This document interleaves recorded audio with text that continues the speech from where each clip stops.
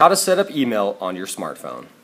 First, touch your email application in the middle of the screen, and then select the type of email account you wish to add, whether it's a Yahoo, AOL, or other.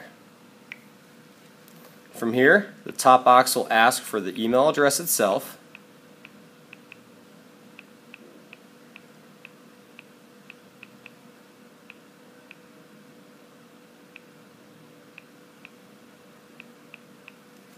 and the bottom box will ask you for the password. Once you're done entering this information, hit Next, and your email has now been set up. The top box will give you the option to add a name, or once you're done, simply hit the Done button.